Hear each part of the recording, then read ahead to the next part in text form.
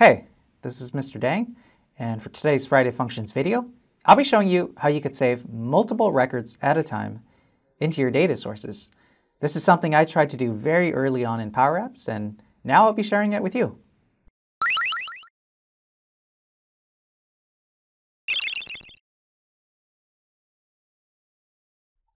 I'll start by giving you some background information on the use case that you'll see inside this video. This is a screenshot of an app for gathering formative assessment data. So as a teacher, you might perform a whiteboard check, and you need a way to record how is a student actually performing in there.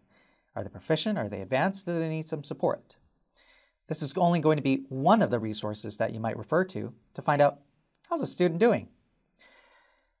And for our purposes, I'm going to be using this to highlight how you could save multiple records at a time. So the way this app works is when I select a student, I'm going to be adding them to a collection of students who are selected. In other words, the students who have been assessed. And as I select the student, I'm also selecting a rating for them on their proficiency. When they're selected, they have some conditional formatting and they have this purple color on them. I don't want to save that data right away. I want to wait until all of the students that I've selected have a rating. Whoever's present in the classroom has a rating. And then all the way at the end, I'll be clicking the floppy disk icon to save all that information all at once, rather than doing it as I go along.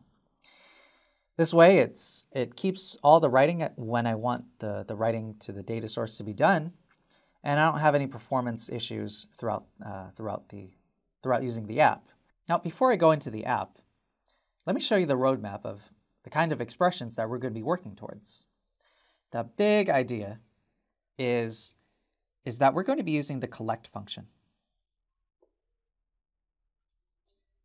And normally you think of collect as a function that saves data locally to the instance of the app.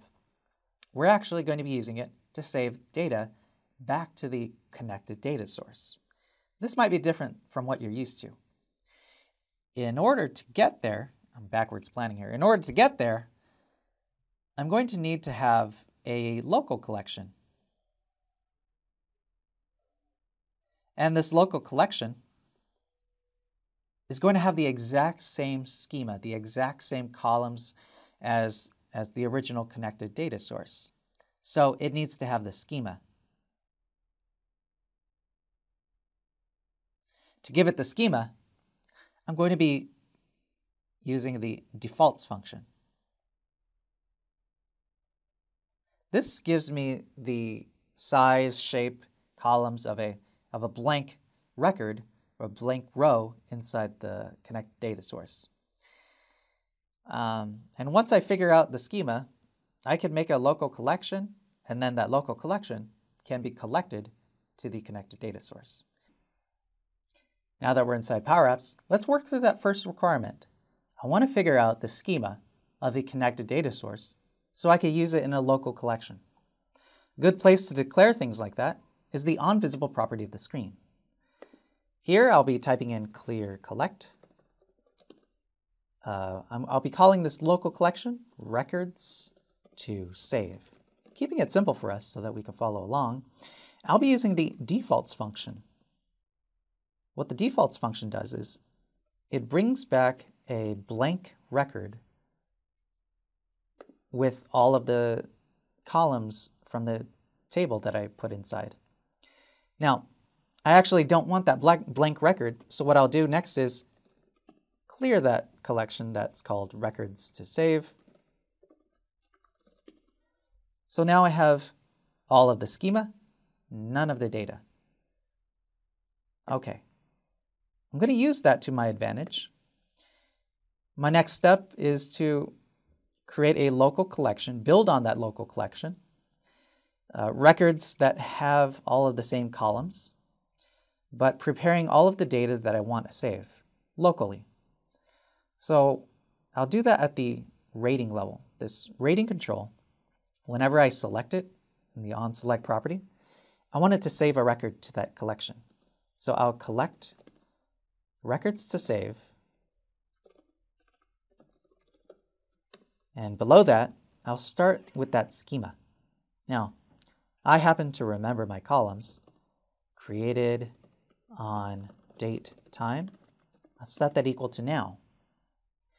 My next column is the score. I'll set that equal to this rating dot value. Next, student ID. It's going to be the respective student's record. So I'll say this item dot record ID. And a Boolean value that I'm going to be calling viewed. It's going to be set to false. So these records will ring true later in another part of the app. Oh, one mistake that I've made. The rating in this case is called rating 1. Okay, so I have the basic schema that I'm looking for, and any of the fields that are not present right now, like all the system fields, they will be automatically populated, or they'll simply be null. So because I used the defaults property earlier, I'm still getting the schema for those other columns that might not appear here. Okay. Now, before I move on, I want to give some feedback to the user of this app that they have collected this person to the collection. I've set up some conditional formatting here for the gallery overall in the template fill property. I have specified that if this the record of this student is in that collection that's called records to save, student ID column for that, give it this color, otherwise keep it transparent. Okay, let me populate a few of these just so that you have a better idea of what I'm talking about here. I'm selecting 3 students. So it has that fill if they're currently selected. Next, what I'll have to do is use a condition that if this student is already inside this collection, ready to be saved, and I decide that I want to click their name again, I want to have the behavior of removing them from the collection. So I'll use that same condition as I did for the conditional formatting. If this item dot record ID is exact in records to save dot student ID. So if they're already inside that collection, remove them from the records to save collection. And here I'm going to be doing a lookup. Look up the record in records to save where the student ID is equal to this item dot record ID. So in other words, I'm matching up the existing record if it exists, and I'll remove it if it's already in there. Otherwise, I'll make a new record with collect. Let me apply a little bit of formatting.